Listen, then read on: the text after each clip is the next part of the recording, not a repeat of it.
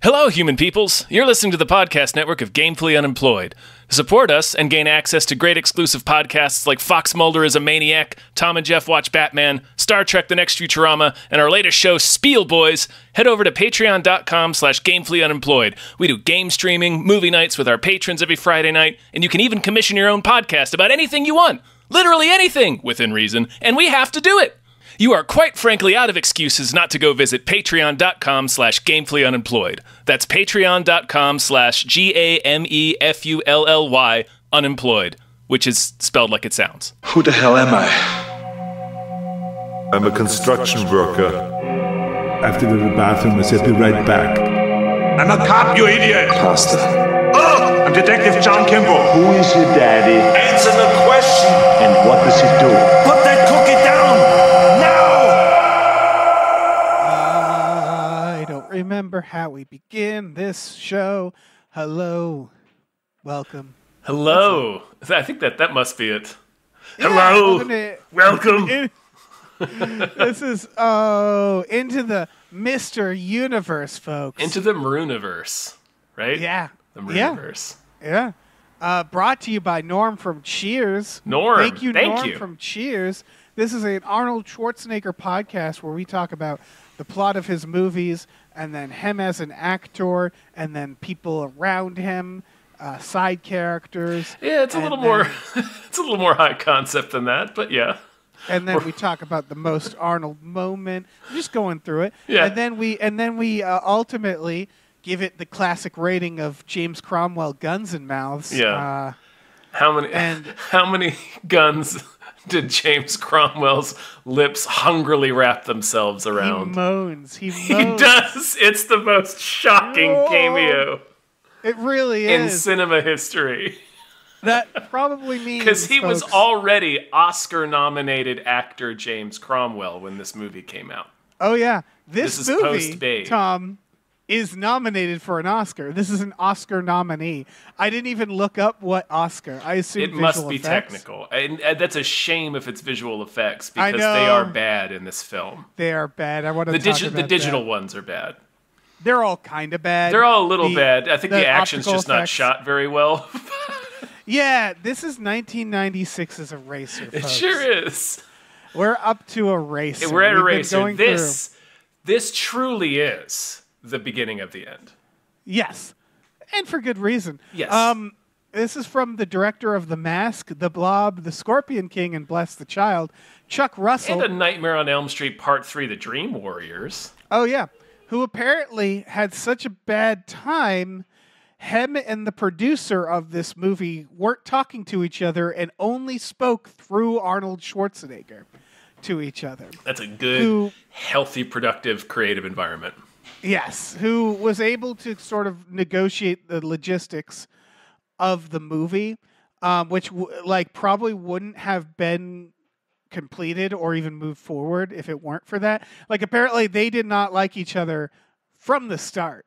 So, the only thing that kept this movie going was Arnold Schwarzenegger. So Arnold Schwarzenegger had to erase the conflict between them. Yeah. You might say.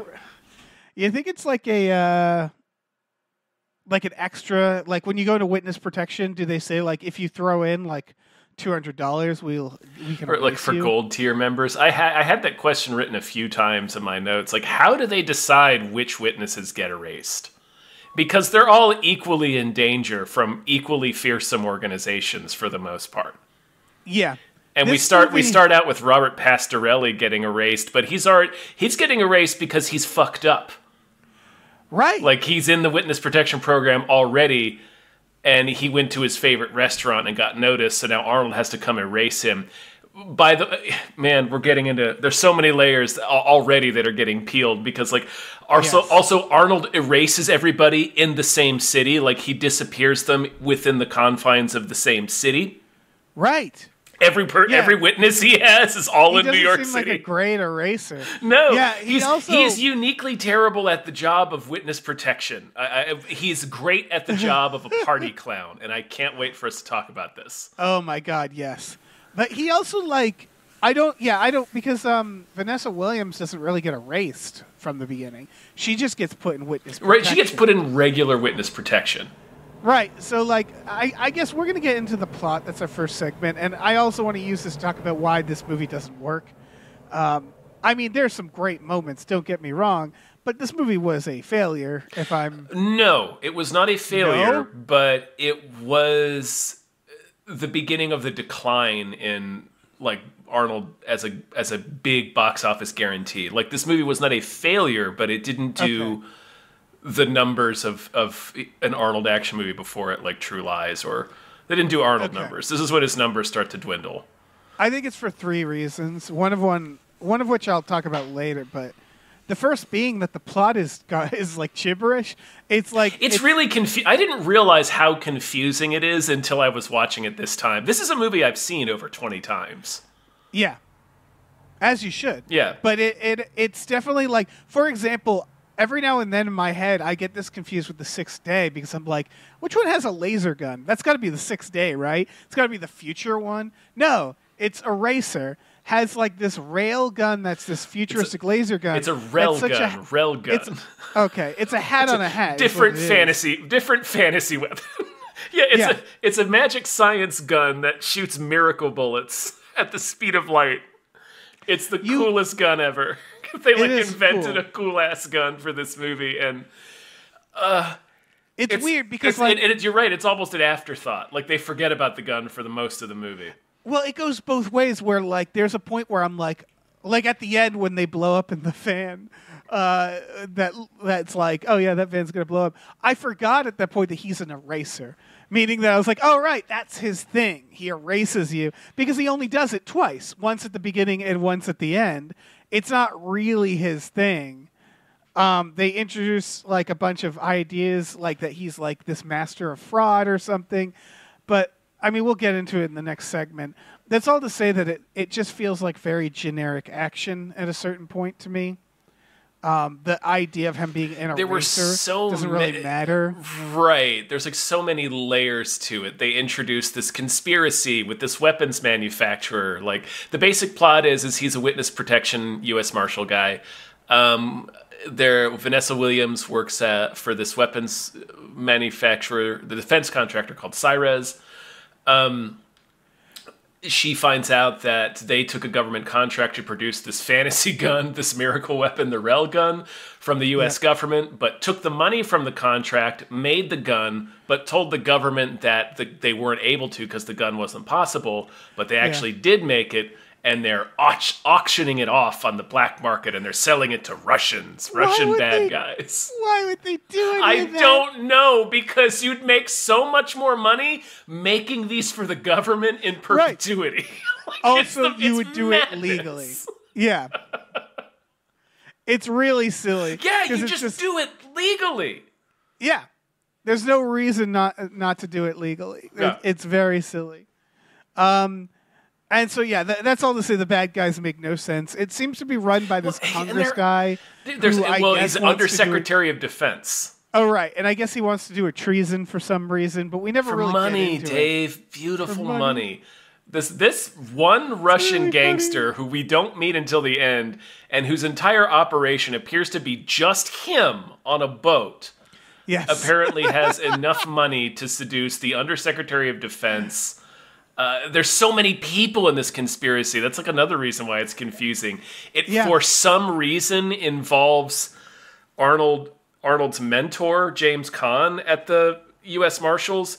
For some reason, it's not clear why they needed a U.S. Marshal to be part of this plan, Dave. I mean, to put this in perspective, at the very end, he kills the bad guy. But in order to do that, there has to be like 5 of them all in a limousine. Like he has to kill a car full of bad guys to kill the main bad guy, and that's why it's so convoluted. There's 5 fucking people. I know. I have to point out. I have this written down, so I might as well just share this thought now. It's one of the people in that car, as I mentioned, is the Undersecretary of Defense. So effectively, the climax of this film is our hero fakes his own death so that he can murder the Undersecretary of Defense. Yes. With a train. And he murders him with a train. Dave. Yeah, there's no self-defense here. They don't whip out a gun. They lock them in a limousine and park them in front of a train. Yeah, this is an assassination. He doesn't even do They it were himself. killed by Robert Pastorelli. Yeah, They were killed by TV's mobster. cracker. yeah. It is such a weird movie. Eldon from Murphy Brown. The plot it's nonsense. It's a nonsense plot. It's But- it's magic. It's just it's a pretty, honestly, a pretty standard action movie from the 80s and 90s. It has a magical understanding of the way governments and businesses work. It has this magical sure. understanding of what the U.S. Marshals are and what witness protection is. Here's my Yeah. my second point of why I think this fails, though. And maybe you agree with me, maybe you don't. The action's bad. And what I mean by that is, like, you know how I always gripe about, like, when a stunt is done via CGI these days, where, like, a car stunt is done via CGI, and it's like, what's the point? This is kind of the 90s version of that. Like, there's an entire skydiving scene that I was like, this isn't thrilling because I'm just watching Arnold on a green screen just fly around. The wild with a fan. thing is you're watching Arnold on a green screen for some of it. Like, some of it Yeah. actually is a dude skydiving and wrestling with his parachute. There's Yes. one part of it where Arnold has to do the dive away from the door with the scene that was in the trailer where he leaps out of the airplane and goes to the engine smoke. That's like a Alan Rickman and Die Hard stunt. He had to fall, I read, about 65 feet. Like, they're trying to use it to blend the action in this movie, which is the correct instinct. I think just doesn't look good. It doesn't look good, and I think that's true for the action throughout the entire movie. It's all the action sequences are conceptually cool. That airplane scene, that's a cool concept. The zoo, why not have crocodiles eat fucking Drake from Aliens? Yeah, that's a the cool final idea. The final fight on a shipping container that's being held by a crane and it's teeter-tottering. That's a cool idea. None of it looks good. None of it looks None good. of it looks as good as it should. Yeah, those I should say. The alligators, like, they The look alligators like shit. I remember thinking the alligators looked like shit in 1996. Exactly. Just being like, wow. It just didn't look good. It's just so they rely way too much, I think, on effects of the time. Like the skydiving. There are some amazing shots where you're like, well, that's not Arnold. Like, I just saw that man's face. That is a stranger. There's a few where it's like, choice, not Yeah. Arnold. Like, Arnold's stunt double on horseback in True Lies level of that is not him. Yeah, I do not believe that. And then it's just intercut with some of the worst optical, like, green screen effects. And so you just don't feel it. Even though they had a real stuntman do some of it, you don't feel it because you're like, this is badly made. And I didn't want to poo-poo them for that, so I wanted to be clear that, like, they're blending and they have the right instinct. It just doesn't look good. And I think the budget on this movie is something nuts, Dave. If I remember correctly, I don't want to speak out of turn, but let me look it up. Right on. I'd actually argue the ending is also a problem. You're right that fight is conceptually cool. It's just the problem is it's against James Caan. Right. So in order to show it, they keep having to cut to these super wides that are really far away because it's not either of them on this shipping container. And it's just like it just sort of ends with it dropping. Yeah. And then that's Which is a not cool even idea. how James Caan dies. No. They have to do this fucking not prologue. Epilogue. Like epilogue. I couldn't think of the other word. This epilogue where he like kills him on the side with a train. And I'm like, that's not heroic at all. No, like that's the thing. Is like the set piece is good, but they don't even pull it off. Right, because like I was saying earlier, how I never noticed how confusing the plot of this movie is. Like, I never really noticed that that's supposed to be the game of this final fight, is that they're on this teeter-tottering shipping container, because they don't really shoot it that well. So, Not really, no. The concept doesn't really land. It never landed for me until this viewing. I'm like, oh, that's a cool idea. It should have looked better. Yeah. You should have maybe conveyed that more. Anyway, we're done. Yeah, I don't want to critique Chuck Russell. No, I mean, well, I really like Chuck Russell's other work, and it sounds like this is not him at his best. He is not speaking to the producer. So this is one where everybody comes out of it clear to me, where I'm like, well, clearly there was an issue behind the scenes. $100 million, by the way, budget. How much? $100 million. Fuck me. And like, that's 1996 money, folks, so. That used to be what they spent on, I mean, as the case that we've been making throughout this entire series, man, they used to spend that money on Arnold because that used to be a guarantee. Yeah. And like this is the equivalent of a movie like, I don't know. I don't even think it was as much of a disaster as like Madam Web, but budget-wise, right? It's that kind of thing where you look at the budget and you're like, wow, they spent a lot of money on that, and it didn't work out. And so, I don't know. They shouldn't have made this movie because, like, if the director and producer aren't on speaking terms, don't make the movie. And it shows. It just ultimately shows that, like, nobody had their heart in this one. Everybody was too busy fighting, apparently, or trying to keep the peace. Yeah, there's a and lot it of was just kind of a mess. weird ideas in it. Yeah. Yeah, that fucking laser gun. Laser gun. And he teams up with the fucking Sopranos. With the mob in the end. One Yeah. of the guys is from Analyze This. Yeah. Oh, yeah. He's the guy who plays mob guy all the time. In these kinds of movies. Yeah. Yeah, so it's just like, what are we doing? This is such a weird... There's so many hats on hats. And it's like, I don't know. The third thing I want to talk about is the next segment because it's about Arnold's character. But I guess we're going through the plot, which is... That's the plot. He's trying to keep Vanessa Williams safe from the furious rage of James Caan and this conspiracy to sell these magic guns. The FBI is making this poor woman do like spy work for them, and then she gets caught. Her boss confronts her and shoots himself.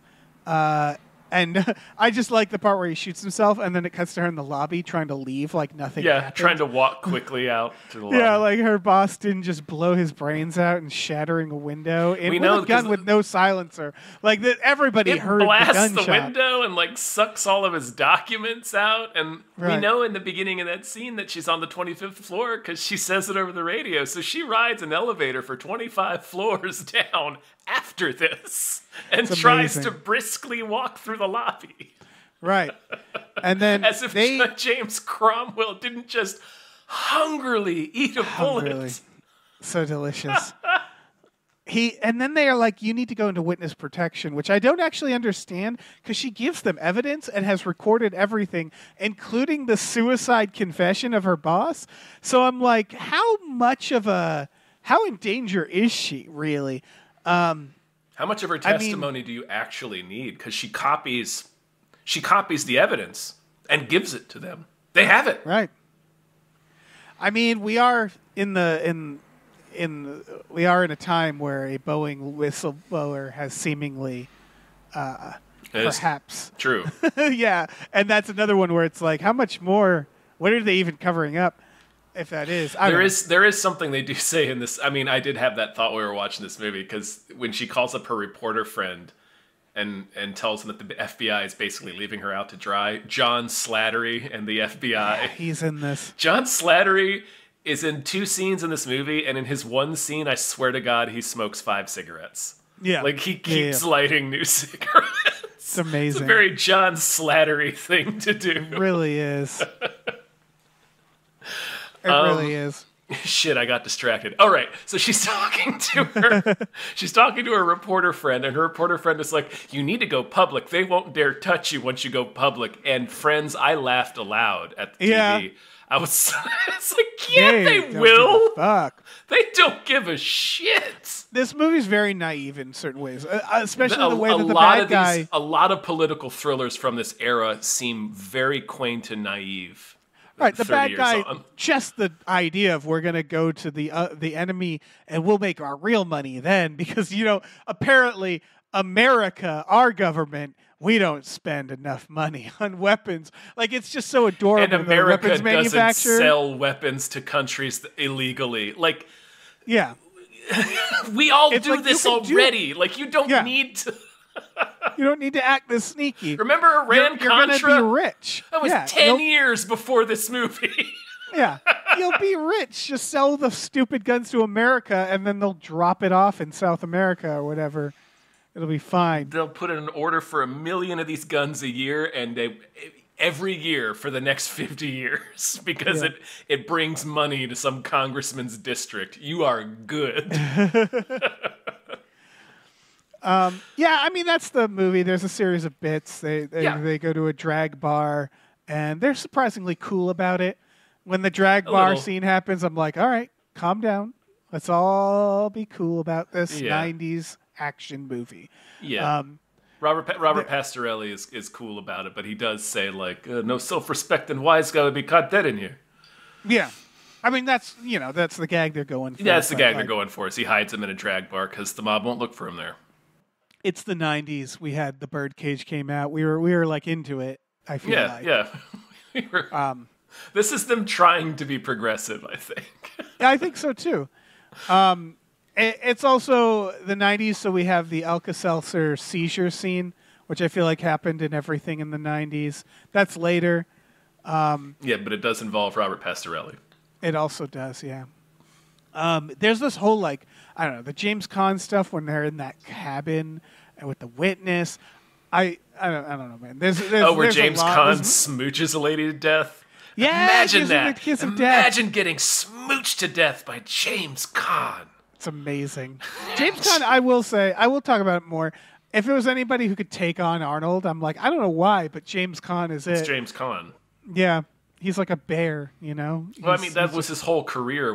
He's like the toughest son of a bitch. You know, like he's supposed to be like a coffin nail. That's true. That's true. Like, He's yeah, if there's sturdy, one yeah. old guy that could beat Arnold with a crowbar atop a swinging shipping container, Jimmy Caan. Yeah, Jimmy Caan.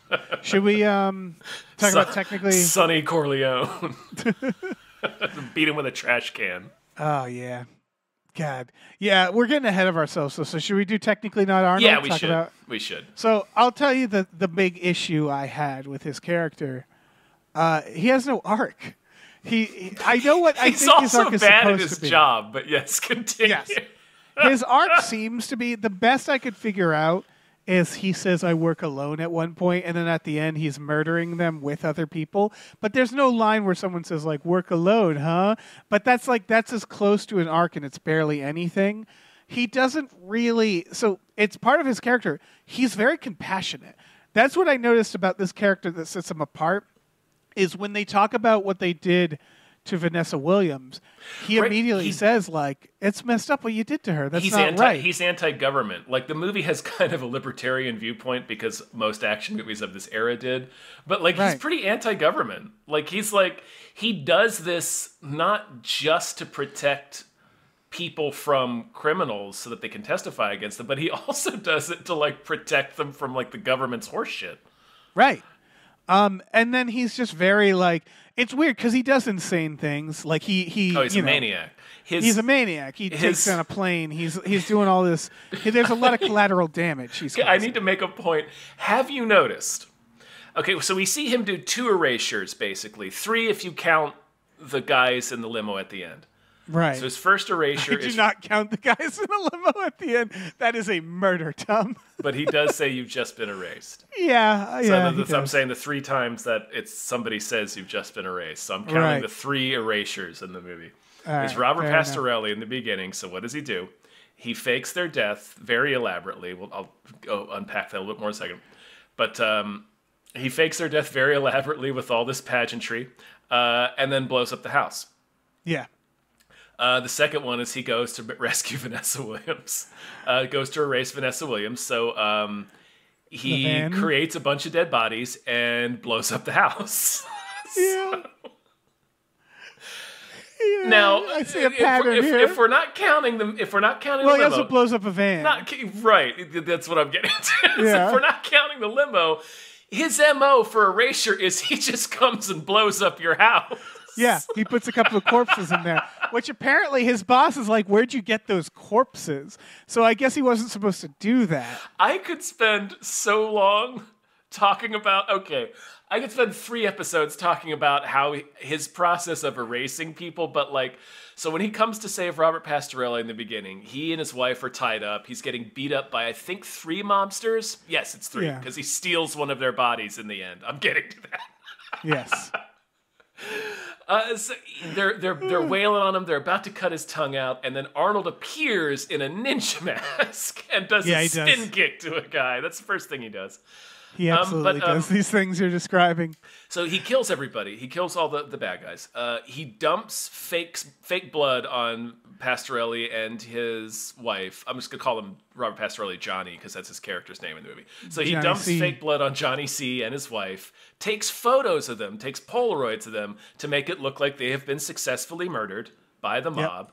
And then he swaps their bodies with different corpses that look vaguely similar. Stages two of the dead henchmen out on the lawn. Puts the Polaroids in one of their pockets and makes it look like they shot each other in a Reservoir Dog style standoff. Then Calls the cops. Steals the body of the third mobster, blows up the house, and calls the police. And then later he switches the teeth records. That's right. Later he switches the teeth records. But so this is the plan to fool the mob into thinking Johnny C. was dead. So if his plan goes off without a hitch, from the mob's point of view, what has happened is that they sent these guys out to the house. They blew up the house and successfully killed those guys, and then did the good, the bad, and the ugly to each other, and one of them vanished into the wind. If the purpose is to fool the guys into thinking Johnny is dead, he should not have killed the mob guys, right? He killed all three of the assassins and is also trying to make them think that they successfully assassinated a person. The mob guys, they might know these assassins. They'd be like, why would they? They were siblings. Right, why would they cousins. kill each other? They were best friends. Yeah. It's a very suspicious series of events. Right. It's a child's understanding. Like I said, it's also the magical understanding of the way these organizations work. Right. Well, I can't stress this enough. When he goes to his boss is like, did you steal bodies from the morgue? How'd you get bodies?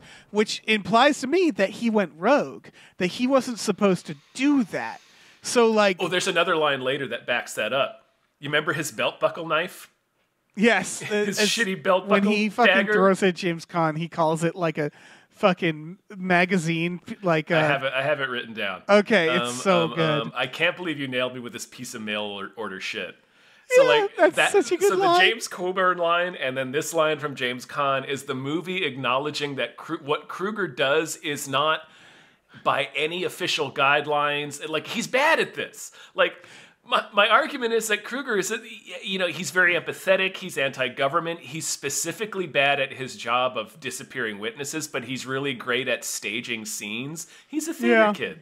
He's a theater kid. He's a theater. He's like a birthday clown. You hire him. He comes over. He stages these elaborate scenes with all these. He spends so much time coming up with escape routes for Vanessa Williams and code words and secret. Meeting places and stuff. He gets really into setting all of this stuff up, but he's a terrible U.S. Marshal. Oh yeah, he said. So it starts with him saying, "I work alone," despite the fact this is why. Well, he also clearly doesn't, because when he erases Johnny C., he has people he brings them to. There's two other guys there. Yeah, who say you've just been erased. So what I think is he's leading this small crew, and from what I can tell, I'm not sure there is such a thing as erasers. I think he's the only guy doing this. He's the only person that behaves this way in the U.S. Marshals. Because I think all he was asked to do was get him out of there. Johnny C. is just okay, you got to go rescue him, and we have to put him back into witness protection. He's very bad. I mean, there's a part where he brings Vanessa Williams to Chinatown and goes, "No, you'll blend in here." And I'm like, "No, she won't. She very specifically won't blend into Chinatown. That's not a place that she's gonna blend in." It's I mentioned earlier. We meet two other people in the movie apart from Vanessa Williams who have been erased by him. There's the priest and Johnny C. And they're both in New York City, and he calls on them both for favors to help him. So which means, especially Johnny C., which means bringing him out in public with him, a known U.S. Marshal. This is you know what? This could have been a 90s TV show. Yeah, yes. Where the eraser, and every episode would end the same, which is that the quote-unquote, character he's trying to protect dies, and they fake you out every time to be like, no, they just been erased. And I can see like the show just doing that every time and it being really cheesy and bad, but everybody loves it. That's the feeling, right? Where there's other people who are just like, yeah, he erased me. I'm here to help out. And it's just like it implies this bigger world around him that he's been doing this for like decades of erasing people. Yeah. But all he's doing is doing witness protection, just fancier, but less good. Less good witness protection, a louder witness protection. Right. It's like if witness protection was the game, and you have to the game people. Yeah. And so again, going back to his arc, he doesn't have one. No. He says like he literally says to her when they're burning her like her stuff, he goes, those are just some numbers in plastic. What makes you is like in your heart. Like he's so compassionate from the start. And I just want to point that out because he's doing these like cold-hearted things, right? He's killing henchmen, he's blowing up houses, but he's very nice to civilians from the start, which is all to say that he ends that way too. So like there's nothing, and again, like I work alone. It's like, no, you don't. You work with people. So like he has nothing. And I really think that's a big problem. Because when you look at Arnold Schwarzenegger films, he kind of always has a really fun arc. Yeah. Or a journey, like True Lies, or like Kindergarten Cop, or Twins. Any of the ones we talked about, he starts one way and ends a different way. And then he himself is a fun character in it.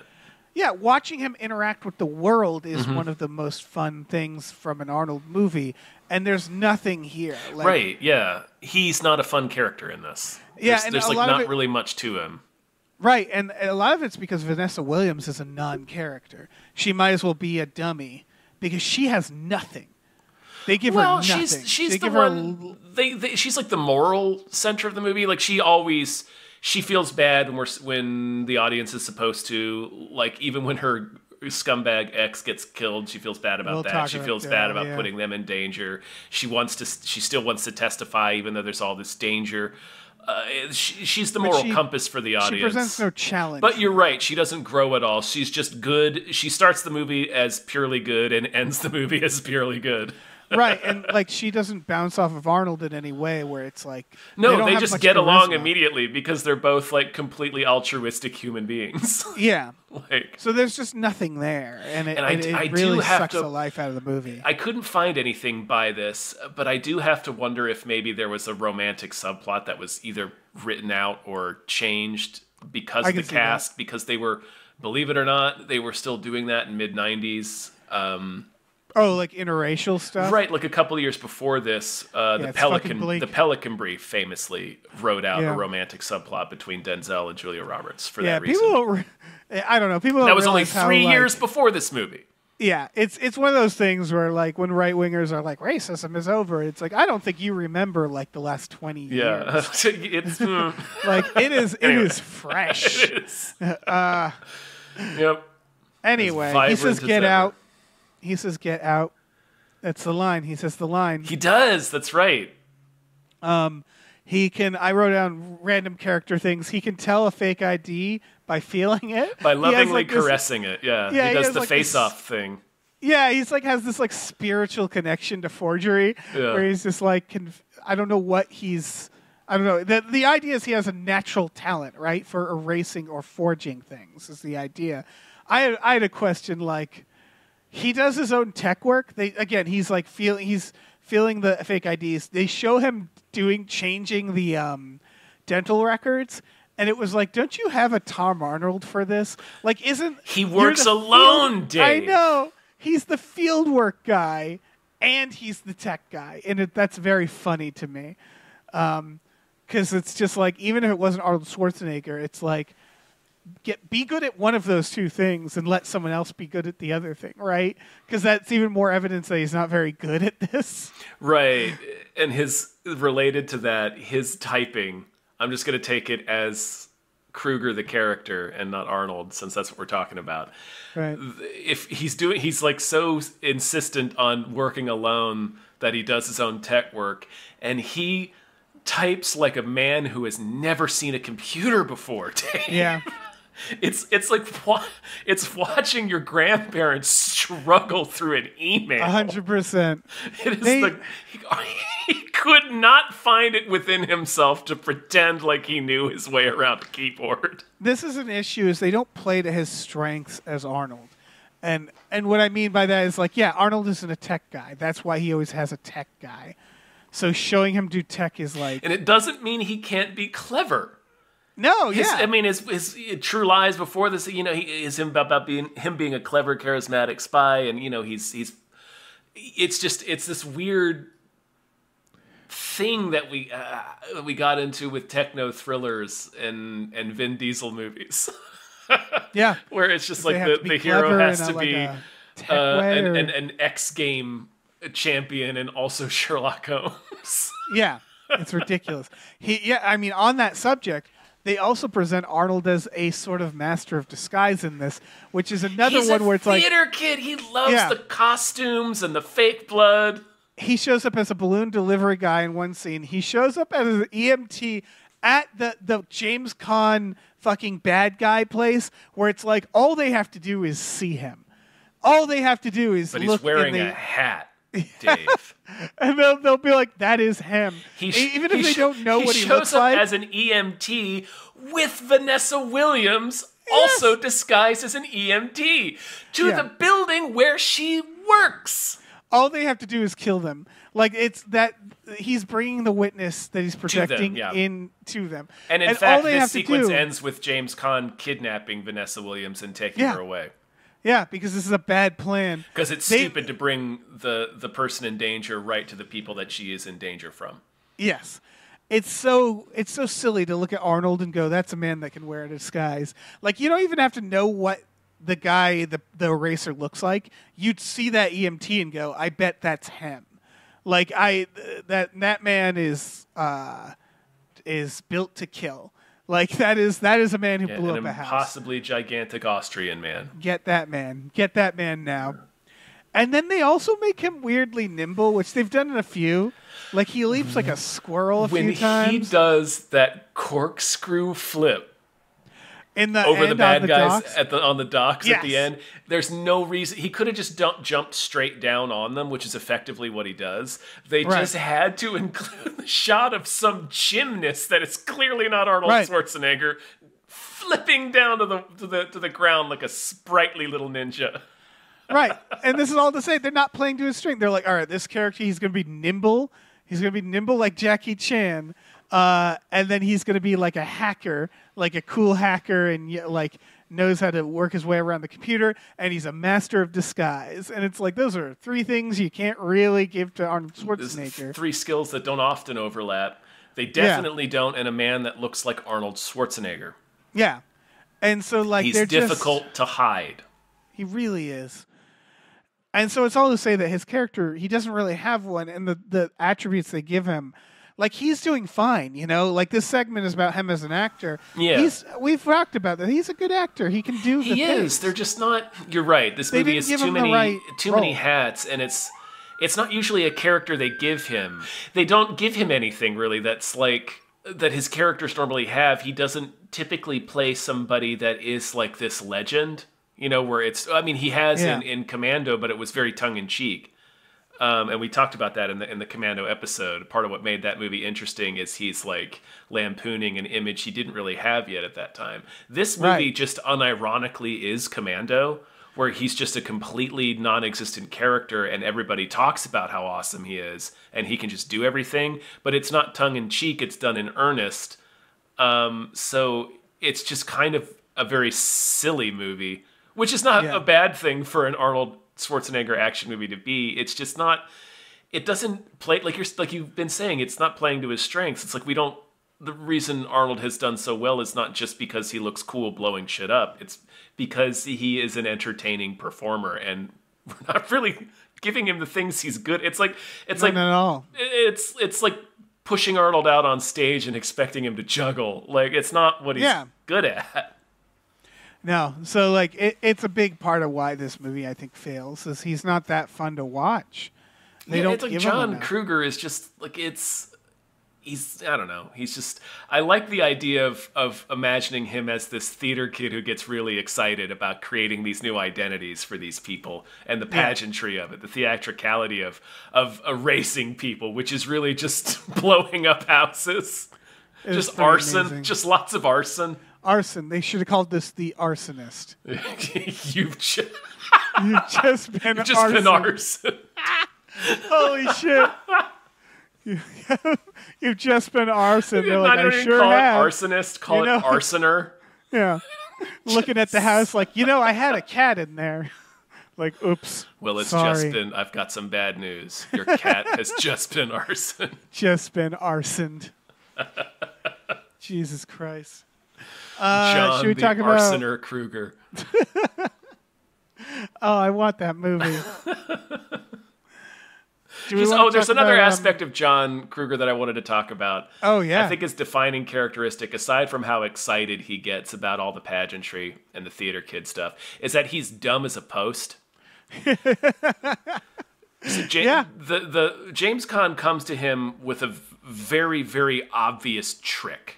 Like, he's like, oh, somebody's murdering all of our witnesses, including one of yours, so you got to tell us where she is so we can go save her.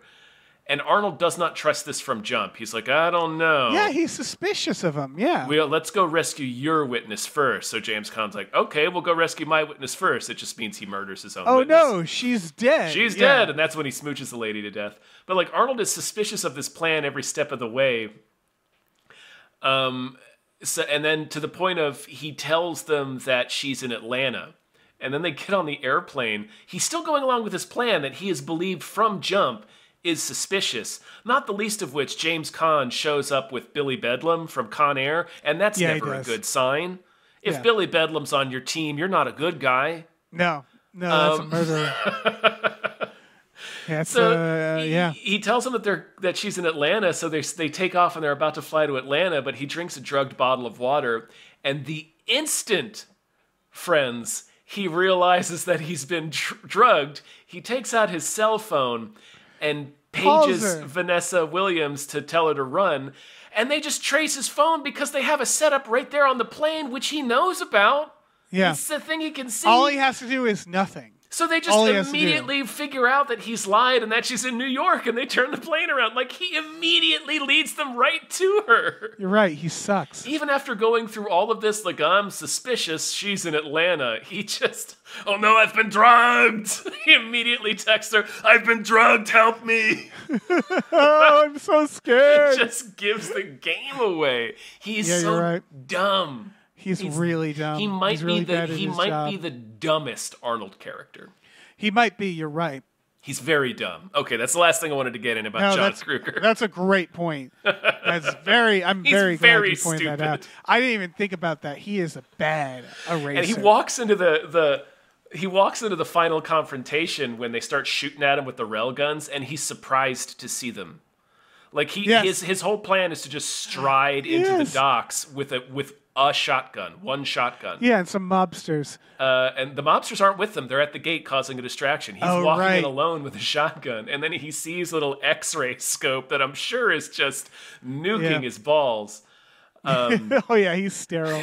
Just right on him. And he's like, all right, they have the super gun. Yeah. Like, he forgot. Doesn't he get nailed with that at one point? What's that? He gets nailed with that too. I feel like he survives an assault. Yeah, he like falls on like some metal. He hurts his leg. They have to injure him a lot so he can fight James Caan.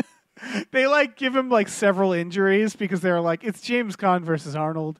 Well, I feel like we need to like. I feel like they did too much because it's not John Lithgow versus Sylvester Stallone. It's James, like we were just talking about. It's James Caan. Yeah. So all they really needed to do was give him a crowbar. Like, they didn't need to also stab Arnold in the leg and shoot him in the arm. Yeah, but they did. I would believe Jimmy Caan with a crowbar can wail on Arnold Schwarzenegger. Yeah. Oh, instantly. That's like. That's like the best part James of the movie. Caan with a crowbar is an Omega level threat. Yeah, imagine seeing that on the street. You would be terrified. Seeing that. Yeah, coming at you in a fucking tank top, all sweaty. You wouldn't even call the police. You'd go straight to the prayers. Yeah, you would. You'd skip Yeah, it. police isn't getting that. That's They're it. not They'll gonna never help you. get What are here they in going to time. do? What are they gonna do? It's like if you saw a tornado, you're not going to call the police Right. for a tornado. Well, they're going to show up and do the same thing. Yeah, exactly. All right. Definitely not Arnold, our best side characters. I want to start with the mob guys who are killing Johnny C. Only to say that I love how at work they are.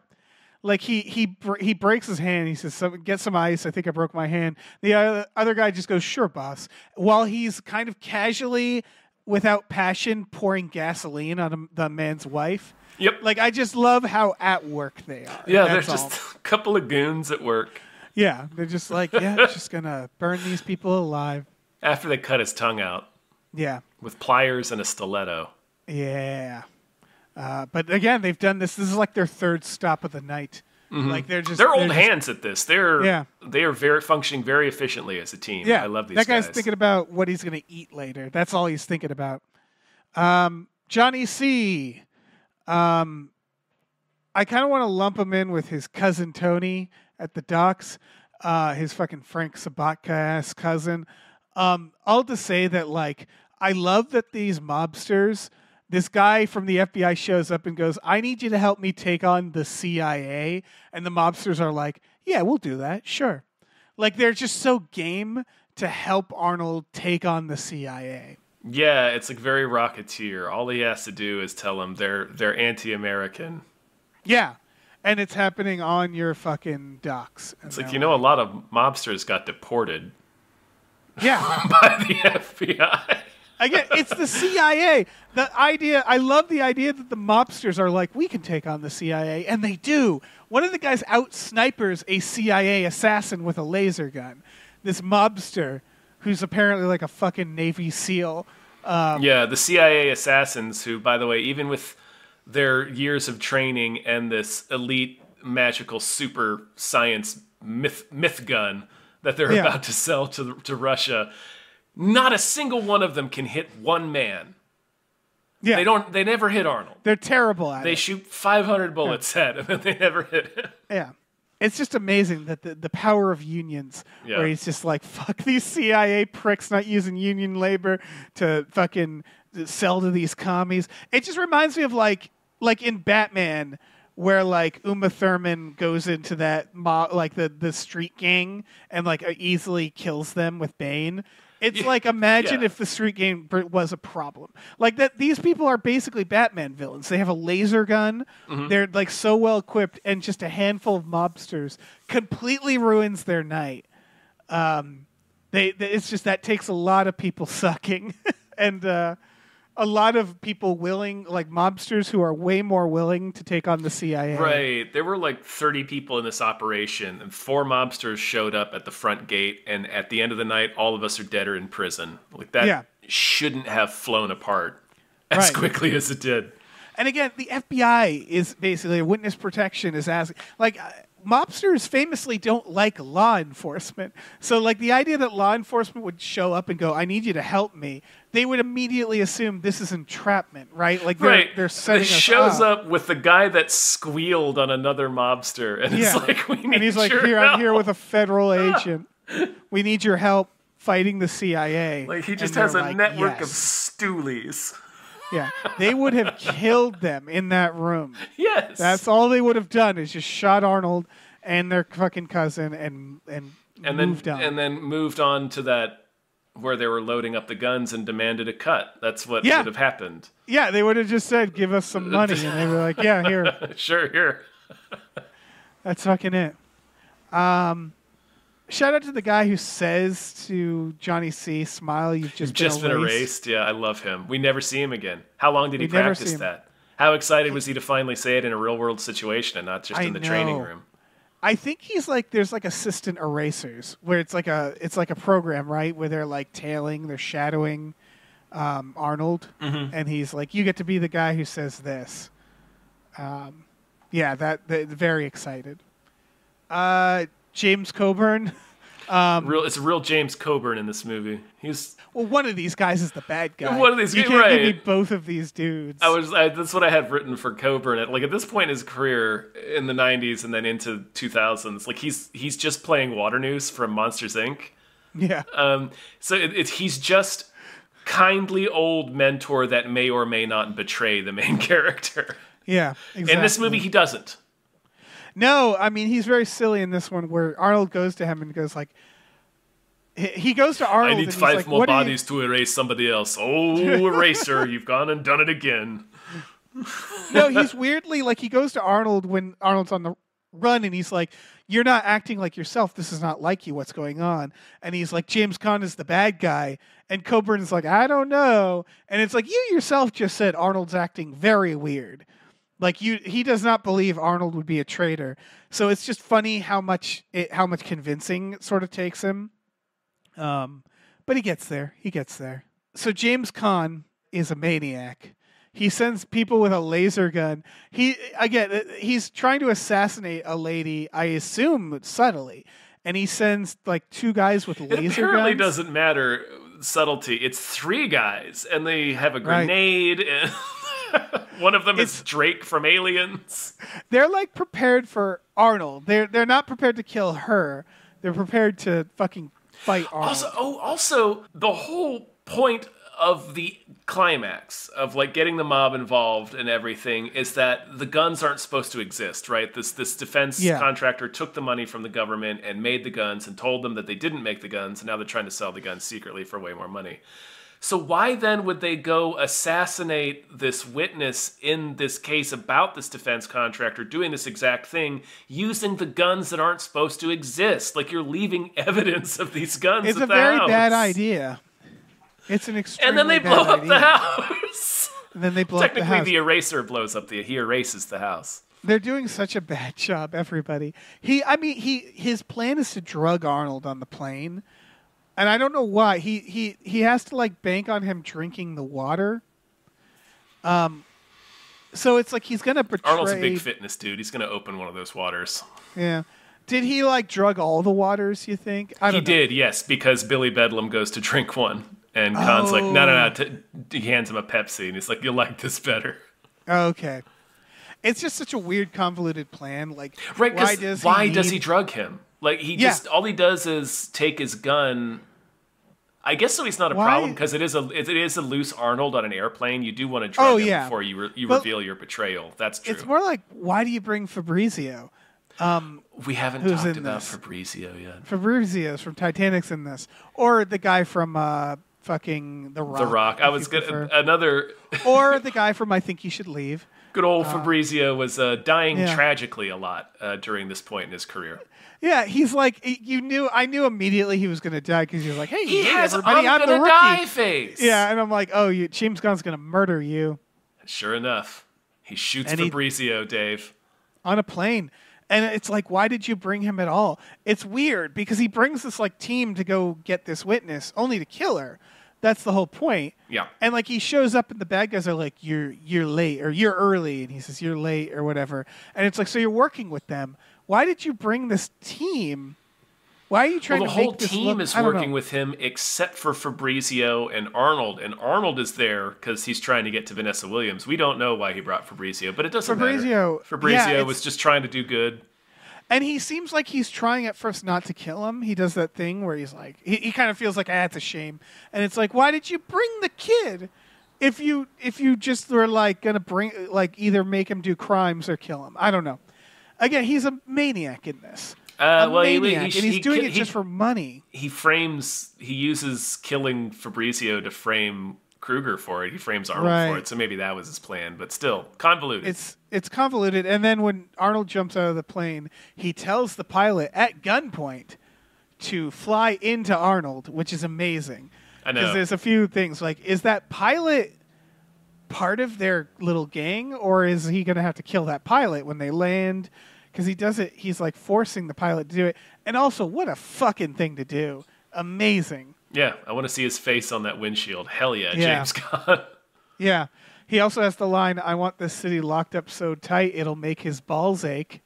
And I wrote that one down because I was like, huh. Yep, I'm going to be thinking about that for a while, trying to unlock that puzzle.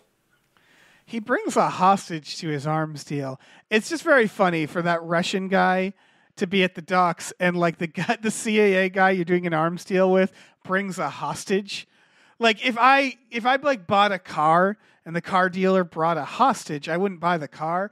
And I feel like for weapons, like this happens in a few movies where they bring a hostage and they're like, "What's that for?" And they're like, "Let's call it insurance." And they're like, "Okay." I would ask more questions, right? I'd be like, "Insurance from what? Do we have a reason to be worried?" I thought this was going to be like a pretty simple arms deal. But you brought a hostage, and he's like, "I'll throw her in. She's part of the deal." And I would be like, the pot. "Yeah." And I'm like, "I don't want to murder. I don't want to witness." This is a different kind of heat.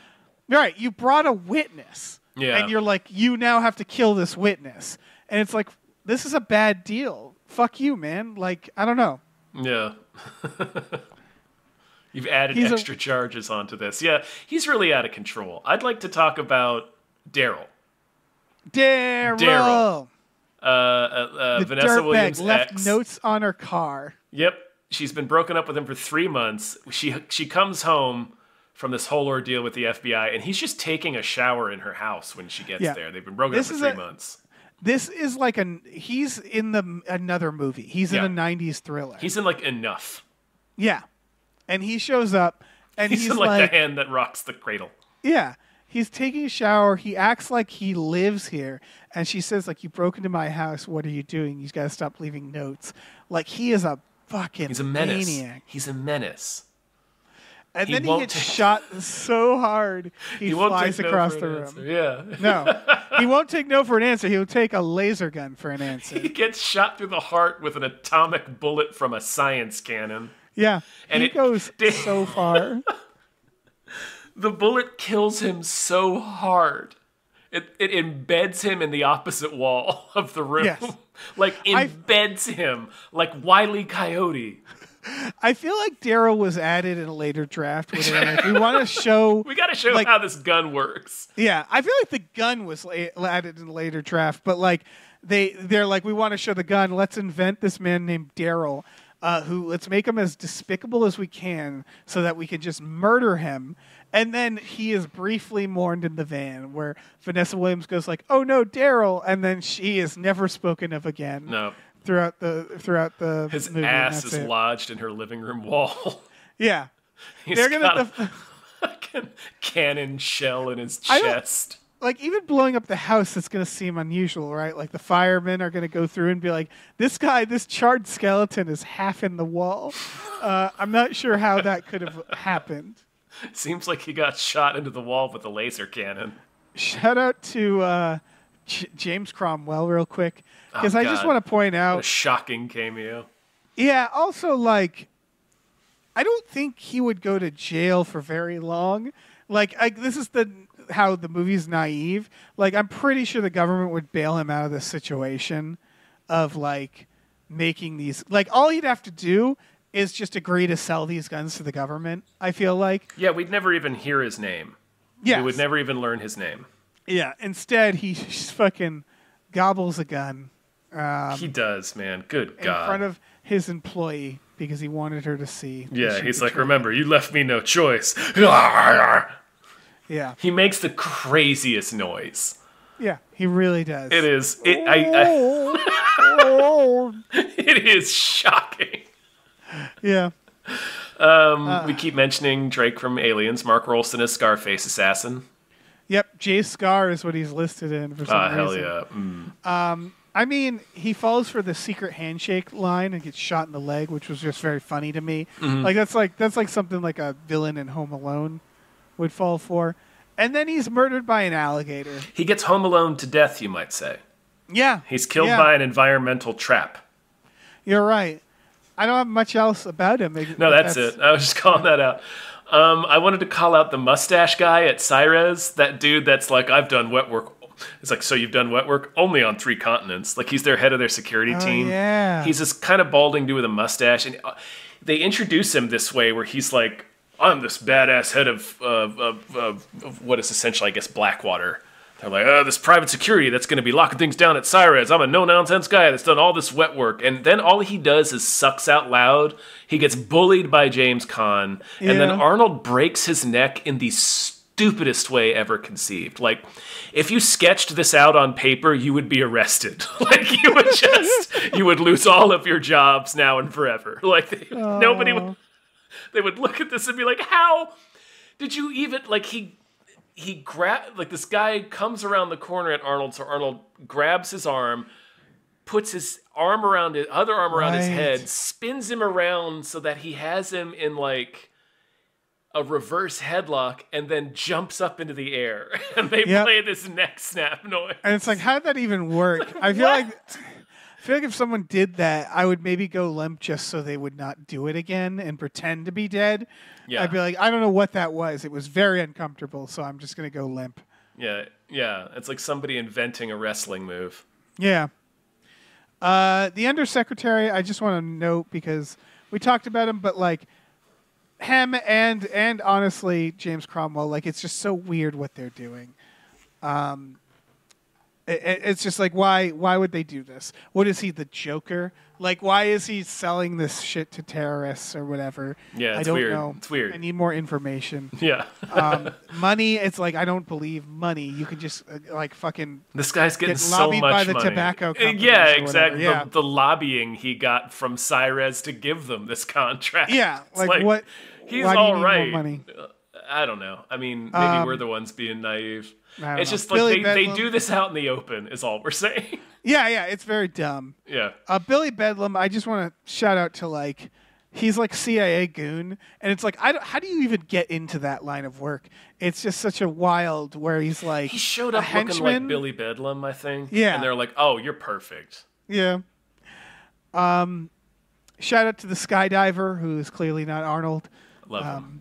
Since we're doing Definitely Not Arnold, that man was definitely not Arnold. The two kids in the junkyard who...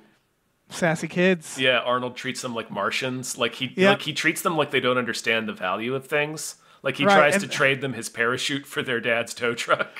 Yeah, and then they sell his dad's tow truck for $50, so they're gonna be in trouble. Right, they've ruined their Arnold has ruined this man's business. Like he's a single dad raising two kids. He's a small business owner. Ruined it by stealing his wrecker. They also treat him like he's a Martian, which is weird because he is clearly a human and has a parachute, and it's like, oh yeah, it's like, come on. I mean, I guess they're just giving him sass. They're pretty great. Shout out to the alligators, who are they've been thinking about this for years. All they've been, they put them in the middle of like a restaurant in this reptile house. There's like tables around.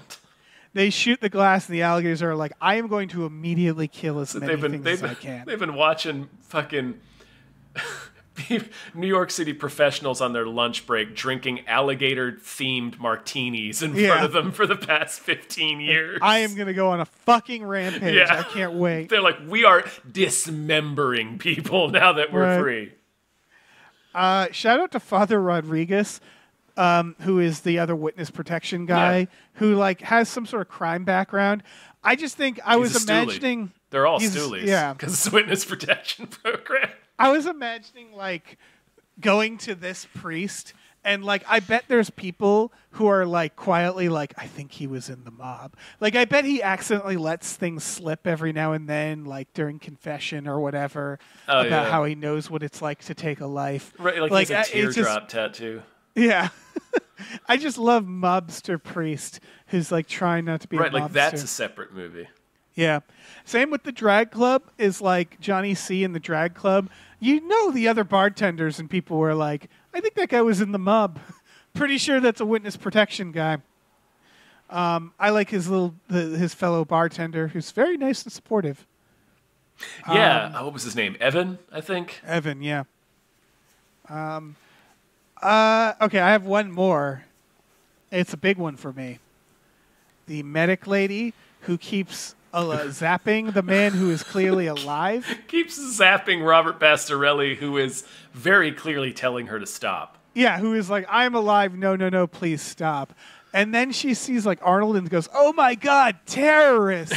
And it's like something, she's like, the vibe I get is that she's never had anything happen before. She's never seen anything. Yes, she's never been surprised. including a person with a medical issue. Like, I don't think she's even seen a splinter. So, like, this guy comes in with an actual medical issue, and that's why she's like, I'm going to zap him and zap him. I don't care how many times he says no. And then she screams terrorists at this guy. Like, she is just so overloaded. Yep, I think she's never experienced surprise before that moment. So when Yeah. she sees something unexpected, she does not know what to do. Yeah, she's learning what surprise is. It's terrorism anybody else? now. In her mind, it's terrorism. No, that's all I had.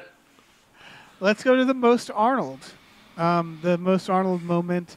I feel like we have the same thing written down, but Oh man, I don't know actually. I have two different things. I'll go first this time. I feel like I make you go first a lot. The two that I had pegged are when he I had it written down. I want to make sure I don't forget all the details. It's when he grabs that guy in the in Cyrez. He lets him get shot, like uses him as a human shield to get shot a million times, and then pulls the pin on the grenade and kicks him into an elevator full of his coworkers, and then just blows him up. And that's because it's in an office building during working hours where people are working, and they're supposed to be sneaking in here undercover and stealing files. So he blows up an elevator full of men just in an office building. During a day. That building is done for at least a month. Like, but then there was another thing that happens in the same sequence that struck me as an even bigger Arnold moment. And it's when the machine, the computer, they're sitting at the computer with their secret disk, and it won't give them the disk back. So he bashes the computer open with his gun and rips the disk out. And that is chef's so good. kiss. That's so good, Arnold. Perfectly encapsulates his relationship to technology. Yeah, he cracks it open like a fucking walnut. Yeah. It's amazing. Like an ape discovering tools. Right, and I love it because he's like, I just need that fucking disc. Yeah, fuck this. I'm just smashing. It's in there, and I know how to get things out of that. Yeah, exactly. That neck break you mentioned, shout out to that because it's such a convoluted, and it feels like a an couple Arnold of 90s impossible neck breaks in this movie. There's that one, and there's one in the beginning where he breaks a guy just like by pressing his forearm into his neck, and that's fanciful. Yeah, it's a bunch of bullshit where it's like, it's the kind of things that like a child would then try it on the playground and nothing would happen. There's a lot of magical thinking in this movie. Yes. But I'm going to have to obviously shout out to Your Luggage as being like, of course. It's like the only line that came out of this movie. Like, right? It's the only line that like people remember. Yeah. And so Your Luggage said to an alligator after shooting him. Yep. The only thing that makes it slightly not Arnold is he should have said it before, but they rightfully knew, like, you know, he doesn't have time before. The alligator is about to kill him, so he has to say it after. Right. And the alligator won't appreciate it. Yeah.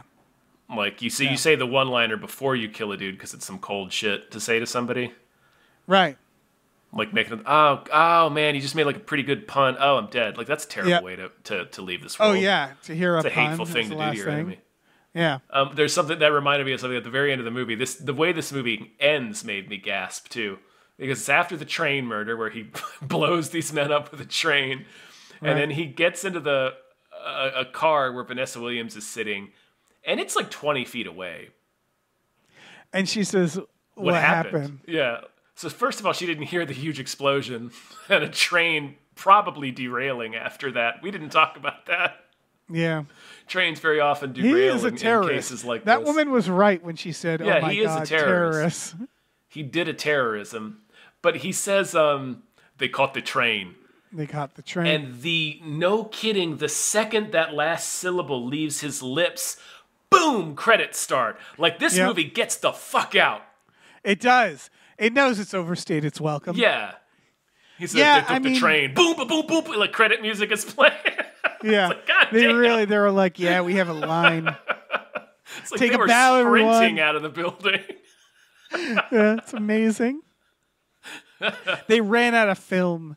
They were like, he said they caught the train. They're like, we barely got that line out. We don't want to shoot it again. Barely Let's made just it fucking yeah. Should we rate this movie? I think so. Between 1 and 20 James Cromwells with guns in the mouth. Bullet-starved James Cromwells. Yeah. I'm going to have to give this a 15 out of 20. 15 Cromwells. It's not a good movie, but I Slurping enjoy up a watching gun. it. Yeah. God. I enjoy watching it not for the reasons the movie wants me to. Yeah. I like to believe deep down they all just could agree that they wanted to make something that was entertaining, and I was entertained. I was entertained. I've seen this movie many times. It came out when I was 13 and would see every single movie and then watch them over and over again. But, be that as it may. It's fine. I mean, again, it's not fine, but it's entertaining in retrospect. Yeah. For all the reasons we pointed out, it's kind of like the beginning of Arnold's recession as a major box office player. And these kinds of movies, too. These kinds of big budget, goofy action movies really became kind of embarrassing for a while.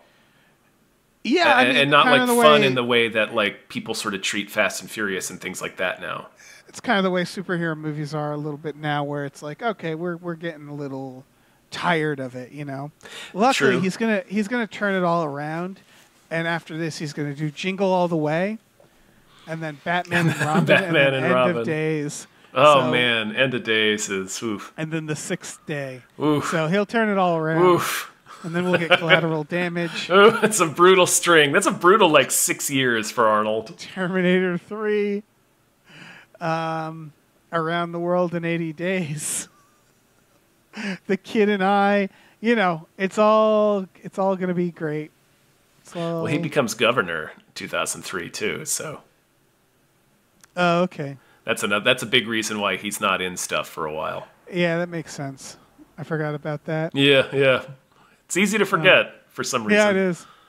But Arnold was a governor of the entire state of California 20 years ago. Yeah, it's weird. That happened. I think he did all right. I don't remember. I wasn't here for that. Nope. Okay, well, that's it. That's it for this one. Big ol' sloppy thank you to Norm from Cheers. Thank you. Always a pleasure. Can't wait to watch Jingle All the Way with him and Sinbad. That's going to be a movie. It is a movie. You're It's right. definitely a movie. You're very I don't very remember correct. hating it, but I've watched it recently. Actually, it's fine. okay. Well, I'm excited for that. It's going to be something. It's yeah. Yeah. Yeah. Until then, this was through our Patreon, patreon.com/gamefullyunemployed, GAMEFULLY, unemployed. We watch movies every Friday night. We have exclusive podcasts. Tom and Jeff watch Batman. Fox Mulder's a Maniac. Star Trek The Next Futurama, Spiel Boys. That's for $5 a month. You get access to 4 extra podcasts that are out weekly or bi-weekly. Some are monthly. It's a lot of extra podcasts. You should check it out. And then, of course, there's other tiers, like the tier of producing your own podcast. So check all that out. Yeah. Give it a look-see. Yeah.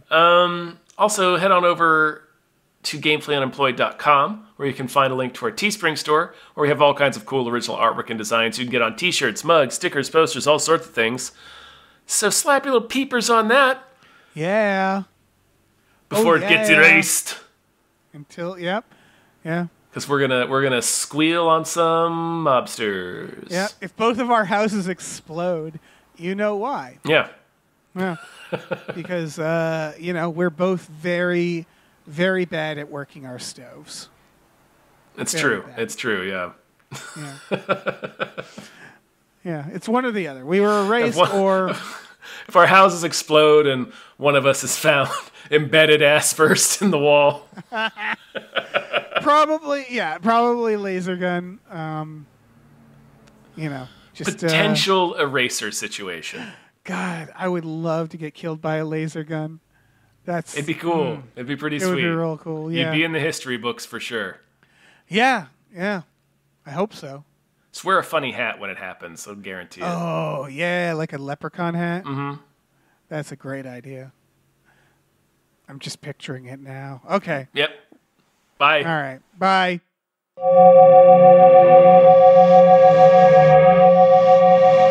Australia